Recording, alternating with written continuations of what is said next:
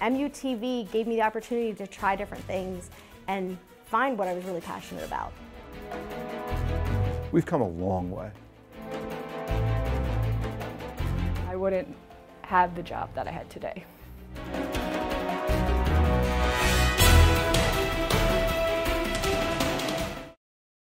MUTV started, it was even before I started here as a student, with a show called View. Everyone involved with the show, I'm Christy Fulkerson. Thanks for watching, and we'll see you next time on View. Two students, Claire Johnston and Chris Pontius, produced a half-hour show, a magazine show. They interviewed people on campus, they went to sporting events, and the two of them basically did an entire half hour every week on their own, outside of the curriculum. View was the name of their show, and Claire became pretty much a celebrity. She interviewed the president twice a semester. She took her camera on the road, and she just was a brazen young woman who wouldn't take no for an answer and made it work. The old studio was pretty state-of-the-art. It was amazing. They had tapes that I hadn't even seen before. The DV cam tapes, I'd never seen those in my life before. And it was amazing to get to work on equipment that you would see in the backgrounds of sets on like news sets and stuff. So it was very professional, and everything was new and everything worked great. And taking tours through here, it was always very, very impressive. One of our biggest challenges has been the financial challenge to keep up with the trend in technology. And as our production equipment moved into digital years, we had to be able to telecast digitally. The old studio we had was analog and digital combined. We ran some digital on tape, other on cards, but everything was run analog. We had an analog switcher, we had analog router, analog audio board. So everything was analog, even though we had digital tape. The transition has been brutal because we've tried to hold on to as much of our old equipment as we could, and yet maintain some sense of continuity throughout that. And over $1 million later, we're on the air and all of our studios are digital. The upgrade for the studio this past rev of the studio, it was done all in one shot.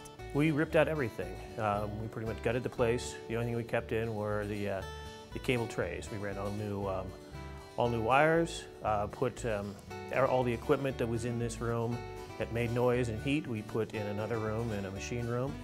Which is kind of scary because you're replacing all of the equipment at once. Nobody knows any of the equipment, so everyone's learning all the pieces all over again from the ground up.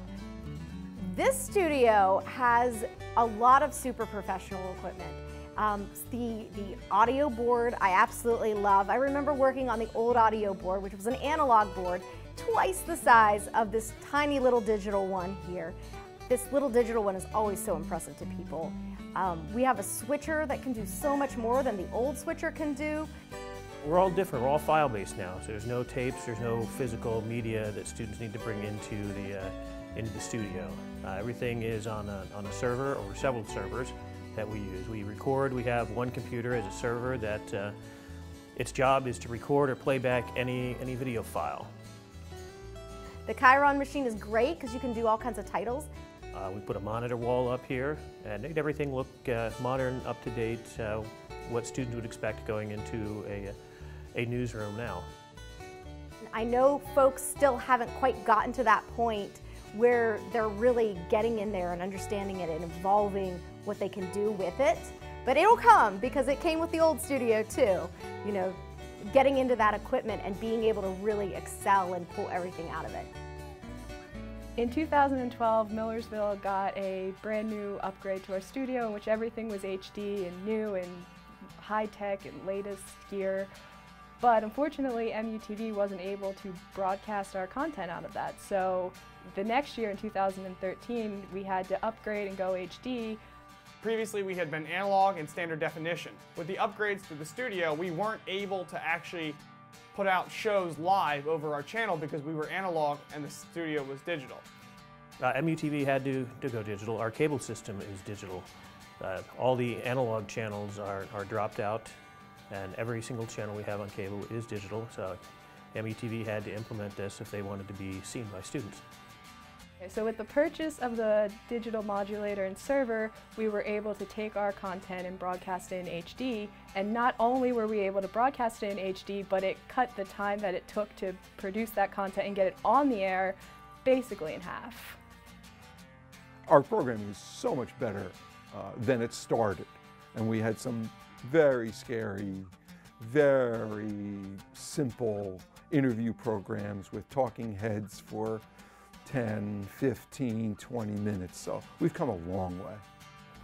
MUTV shows are growing every day. From a technical aspect, they're incorporating new things in the studio, such as using clips, making 3 boxes, using keyers, green screens, things like that. When I was a member of MUTV, I was the producer of News 99. During that time, we researched stories and we put them into a script and a rundown and wrote all the stories and edited the video and basically did everything that you need to do to get a good news show going. Producers are also making their shows better by looking for different content, by looking at the television themselves and seeing what other real-world professionals are doing, and then they're trying to mimic it. 2013 was a really big year for field shoots as far as doing a whole bunch of them went. We did football games, we did soccer games, we did lacrosse games, and it was the first time that we were able to take a whole group of people out and make it live to tape, and we had play-by-play people and everyone had a job, and it was more than just going out and standing behind a camera and getting something that may or may not get edited later. Probably the most important thing that MUTV has done is committed to field production. That's going to be the future of television in general, and the ability to provide students with those experiences is going to be key. The MUTV trailer is an upgrade from our mobile production unit that we used last year. Last year we had a set of road cases that just kind of split apart. They formed a full production studio, but we found as we wanted to grow bigger and do bigger and better things, we were going to need something that could hold and pull all of our equipment. So a trailer seemed like the only option. The MUTV trailer gives students experience outside of the classroom, outside of this control room, and it's a portable control room that they can go and new live experiences from different places on campus and off campus. We have 2 replay decks inside that allow for us to record 2 of our cameras constantly and play back a clip. The MUTV trailer has a Ross carbonite switcher and an Avid Deco system in it. We have the technology inside the trailer that as long as we have internet access, we are able to web stream directly from the trailer straight out to the web. So this was important when we're web streaming basketball games and football games to be seen at our off-campus cable. In April, before I graduated, I was offered a job at WGAL as an associate producer, which was the doorway to where I am now. I'm currently a producer at WGAL.